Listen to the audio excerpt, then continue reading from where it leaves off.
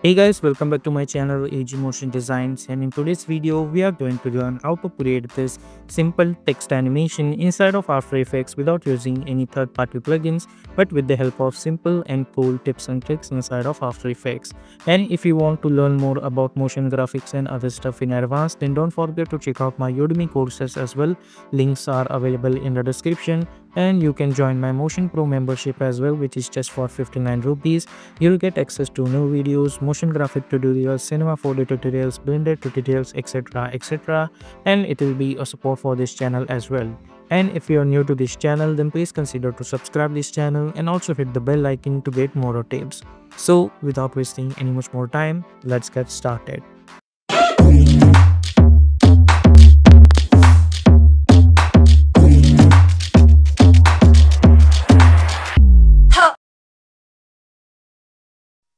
So here we are in Adobe After Effects. So let's create a new composition and we are going to call it as main animation.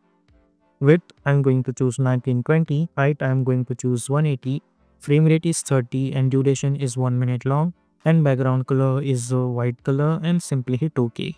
Then go to choose grid and guide option and simply hit on title selection. Then I'm going to select my text tool and I'm going to type my text no over here, or instead of that let's type motion. Select this text and let's remove this stroke and we will add a white color fill, and let's adjust the scale or font size, and let's reduce the alphabetical distance as well. Then select this text, press Ctrl Alt O, go to the align tab, align it horizontally and then align it vertically, and convert this layer into 3D.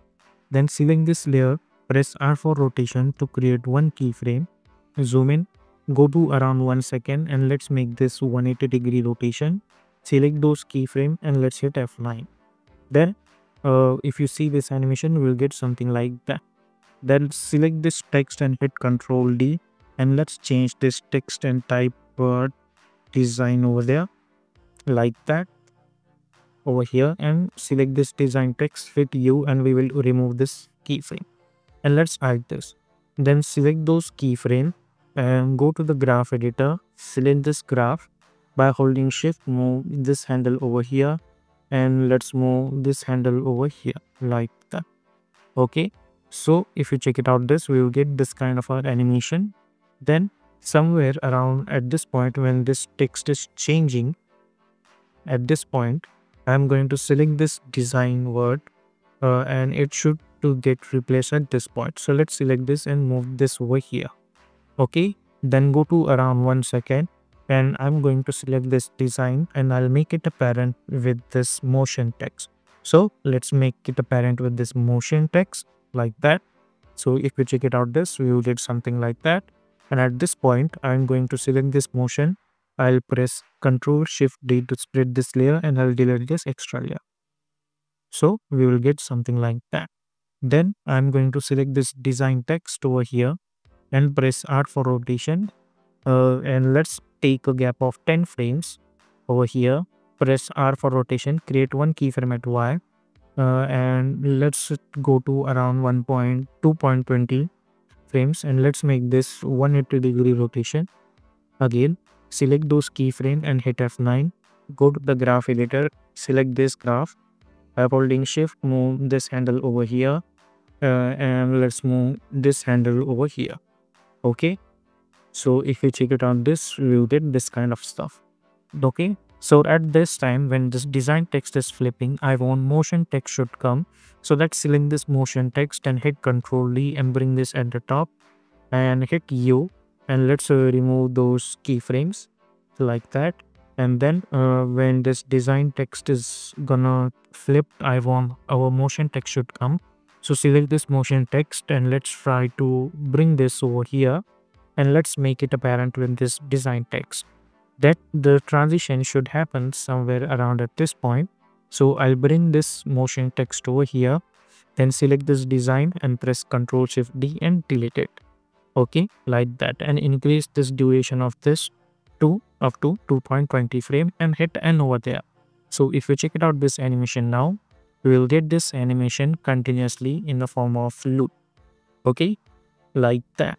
And now I'm going to press Ctrl Y to create one solid background, and let's try to bring this downwards. Right click new and create one camera, and angle of view I'm going to choose 110 and hit OK. Okay, and now if you chip it out this, when you choose angle of camera like that, it's quite getting wider like this. Okay, so you will get that time to do transitions of yours. Okay, so what I'm gonna do, I'm going to select all of these layers and I'm going to press Ctrl Shift C and I'm going to name it as animation and hit OK. Then go inside this and I'm going to right click in this work area and choose trim comp to work area. Then go to the main animation, hit O to go at the end, hit Ctrl E, and with the help of open square bracket, or you can simply move this over here. Then again hit O and hit N over there like that. Then after that, right click new and create one adjustment layer. Then whenever the transition is gonna happen somewhere around at this point, let's move this over here and go to the effect and presets panel and search for tint effect, and let's swap this color. So if you check it out this, we will get this kind of a smooth transition. And when this is gonna happen, uh, hit page down button one time and press Ctrl Shift D, and somewhere around at this point I'm going to change this color to red like that. Then somewhere around at this point, when this is gonna happen, hit page down button, I'll press Ctrl Shift D, and over here I'm going to change the color of this one to purple. Hit OK, and when there is another transition is gonna happen somewhere around at this point, press Ctrl Shift D and let's change this color to black again like that, or you can swap this color like that. So now if you check it on this, we are gonna get this kind of a transition, and as you guys can see, this transition is so smooth like that. So yep, this is how you can create this kind of a creative text animation inside of After Effects.